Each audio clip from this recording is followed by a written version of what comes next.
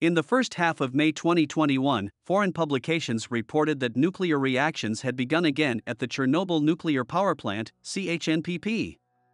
The activity was detected under the protective sarcophagus, which had been built directly over the fuel masses that had penetrated deep into the plant after the world-famous accident. After the news was published, some people became worried: could the disaster happen again and spread the radioactive cloud thousands of kilometers away? Russian scientists responded to the published material by saying that the sensation is overblown and there is no danger. But nuclear reactions are still going on in the depths of the destroyed power plant, and something must be done about it. All in all, people are safe for the moment, but the next generations may face bigger problems. This video will tell us what happened and what the future holds. Can the Chernobyl disaster happen again? What is the danger of the Chernobyl nuclear power plant? The accident at the Chernobyl nuclear power plant took place on April 26, 1986. It occurred for a number of different reasons, including malfunctions in the reactor and gross errors on the part of the workers. More than 4,000 people died as a result of the accident, and most of the deaths were due to radiation exposure. According to data for 1985, the population of the city of Pripyat was 47,500 people. After the accident, all of them were evacuated by 1,225 buses and 250 trucks, so at the moment no one lives in the city. However, you can find elderly people in the vicinity who simply have nowhere to go. Evacuation of people from Pripyat. The explosion at the Chernobyl nuclear power plant started a fire, which was extinguished in various ways, including with the help of sand. A mixture of sand and radioactive particles under the influence of high temperatures turned into a kind of lava and spread throughout the basement of the plant.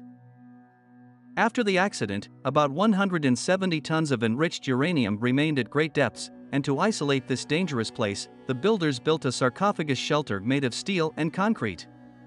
The sarcophagus let rainwater inside, after which an elevated concentration of neutrons was recorded in the area, which hinted at the presence of radiation activity.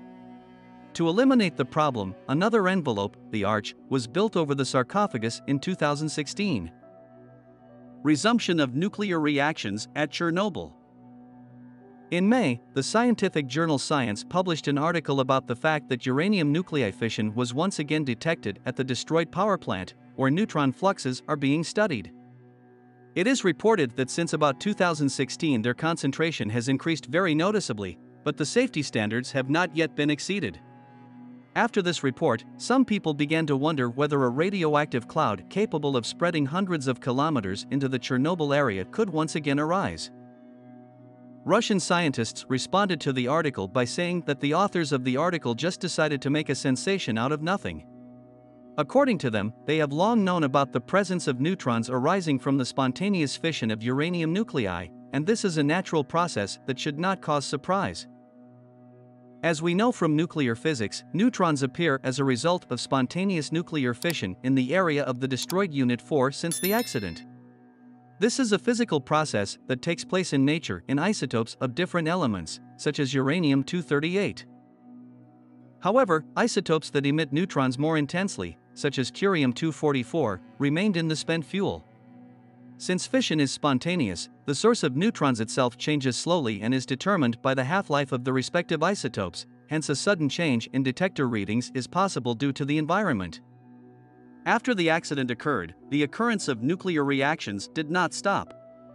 The danger of the zone will decrease over time, but fission reactions will occur with greater intensity from time to time, and there are several reasons for this.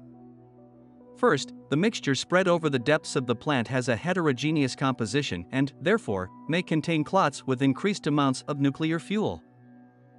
Second, the intensity of fission depends on the amount of moderator, which in the case of the reactor was rainwater. Increasing and decreasing the amount of water can also affect the intensity of reactions.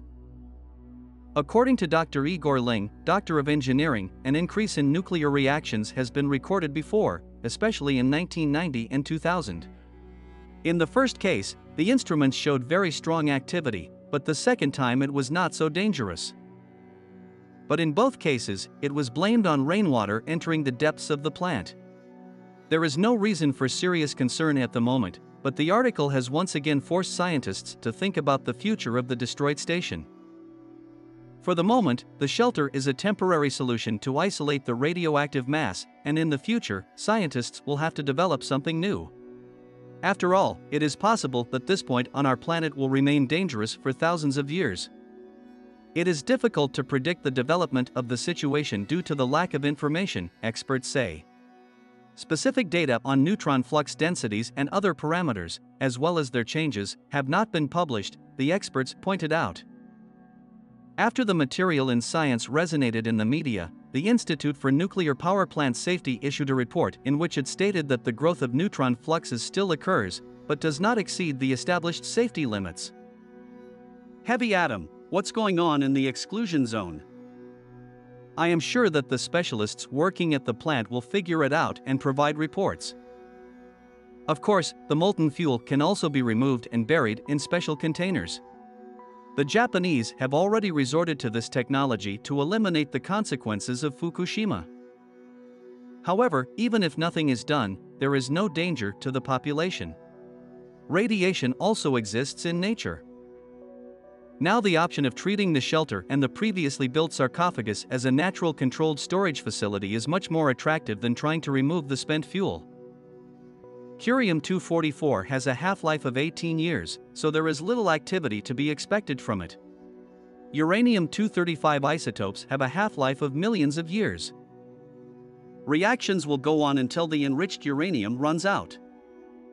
However, the chain reaction that is going on in the remains of Unit 4 burns out the fuel faster, so the process will take thousands rather than millions of years. A case in point is the Natural Nuclear Reactor in Gabon, West Africa, where enriched uranium is found in layers of sand. Nuclear reactions have been going on there for hundreds of thousands of years. Subscribe to the channel and share this video with your friends. Give it a thumbs up. Tell us interesting facts you know about the topic of this video. See you in new videos.